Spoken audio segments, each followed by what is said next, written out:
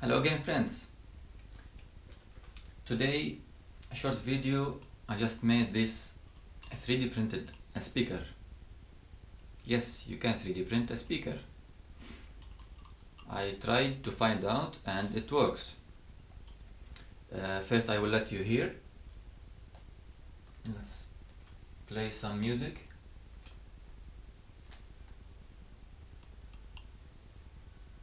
I will put it close to the mic, to the camera.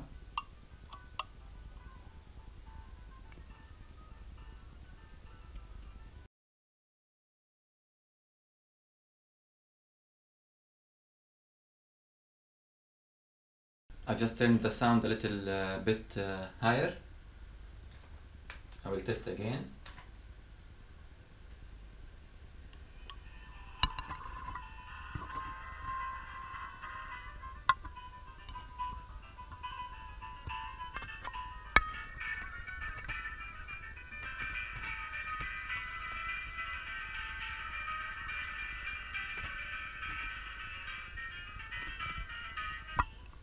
Hopefully it's a little better now.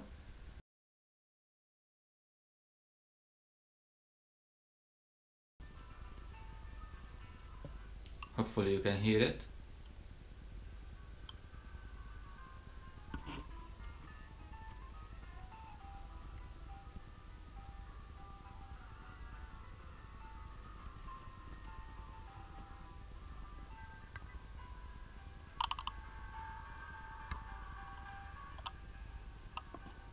I can hear it this far.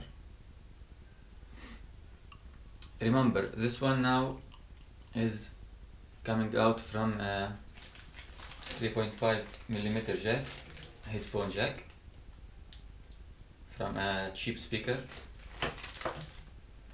I'll tell you the steps in short. Let's pause the music. This is the design I made. It's very simple.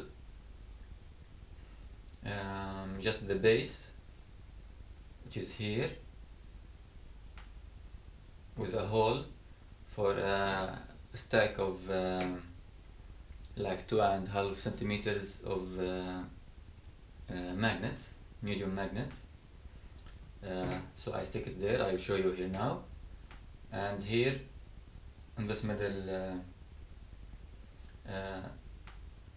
cylinder, the coil. Okay, I will take it apart.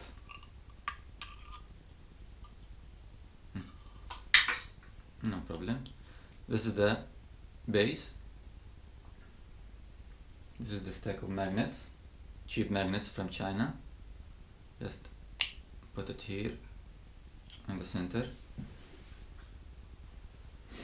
And here is the speaker itself. The bottom of it, this is the first layer. It's only like 0.2 millimeters layer, so it's thin, very thin layer, so it can move freely. And here is the cylinder in the middle. I just put a coil here. It's around 120 turns. I didn't do it like it should be exactly this size, or this wire size, or this number of turns. I just did it like that just to test it. But this is the very first test, so I will be doing absolutely a better one in the future. But this is interesting. It works. The wire should be much thinner than this.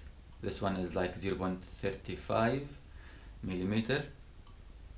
I think it should be like 0.1 or something. It had to be calculated. Anyways, just put it like that, and here there is an edge, and edge in this one as well. So edge and a curve, so it will snap like this. We'll run it again, play some music.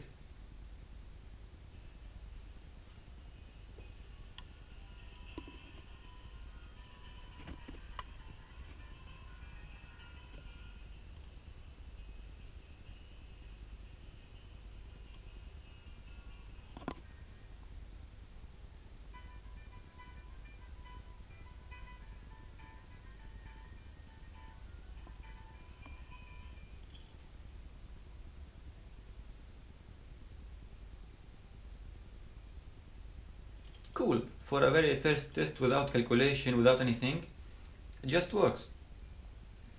So now you know you can 3D print a speaker.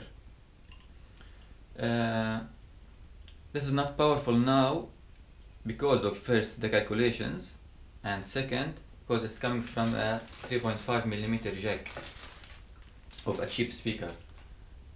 I didn't connect it to my Mac Pro or my 5.1 sound system because I'm not sure, maybe it can damage the sound card because of the resistance, low resistance in the coils.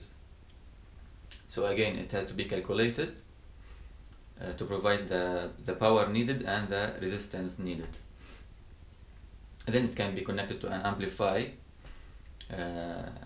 amplifier, so you can just hear it just like a normal speaker. But now it acts like more a headphones jack because it has a low power from a 3.5mm jack for a headphones. If you made one without calculations, make sure to connect it to a cheap speaker, not your expensive speaker or your expensive sound system or your laptop or so. I will upload the files and we'll put the link down the video in the description. Enjoy it. Bye bye.